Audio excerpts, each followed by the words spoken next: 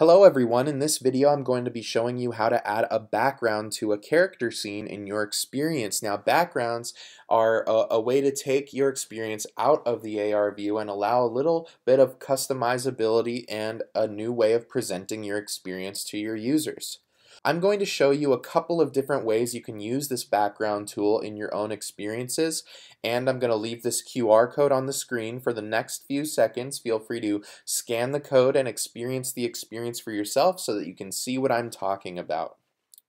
Okay, let's go ahead and get started by clicking Create New Experience. Now here's what I'm going to do. Before we get started, we need to name our experience, so we'll call this Backgrounds Example 1, and then let's add some dialogue. We'll call this Background 1. I'm going to add another scene, and we'll call this Background 2 because I'm going to show you two different backgrounds that you can use. Okay, so now let's add a couple of buttons. This one will be maybe a square button. Well, actually, let's make them both square buttons, and then this other one will end the experience. Now let's add a couple of characters. Let's put next on this one, and let's link that up to the next scene. Now I'm going to search for maybe like a robot or something. I like the robot characters that we have in here. So this is great. Okay, now let's add another robot. We'll add this spinny robot. Okay, cool. So now let's get into the backgrounds themselves. So in order to place a background in your experience, what you're going to want to do is click on an empty space in the scene itself. So now you'll see that we have our same menu with the response style for buttons, and underneath that you'll see that there is this section that says Scene Background. So when you click on that, you're going to have a bunch of different color options that you can choose for your backgrounds. And so you can select colors, and this will take it out of the AR mode, but if you ever want to switch it back, there's this augmented reality background which will put it back to the normal AR mode.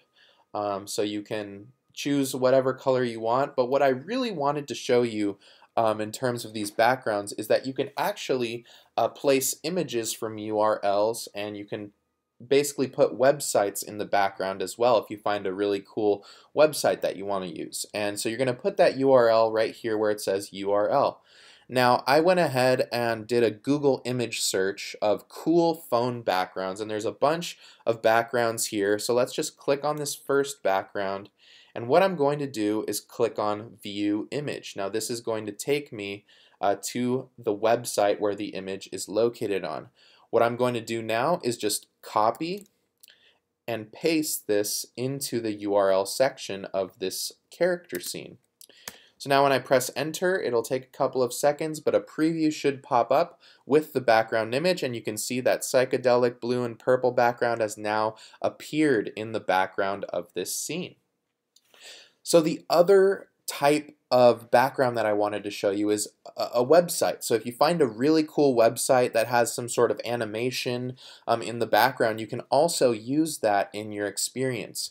So I found this really cool website called Twitter Matrix that basically displays a matrix style green letters falling down from the top of the web browser. And so all I'm going to do again is just copy, and then we'll paste this in the background of this second scene. And you can see a preview pops up. It's not moving right now because it's in preview mode.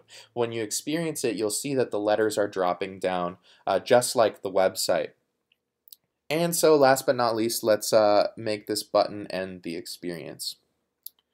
Okay, so now we have our fully functioning experience.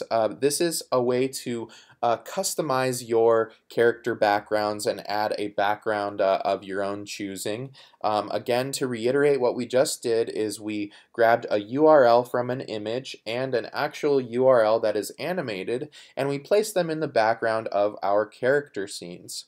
So I'm going to leave this QR code on the screen again for the next few seconds so you can scan the experience and take a look for yourself. I hope you learned a lot in this tutorial, and we will see you next time.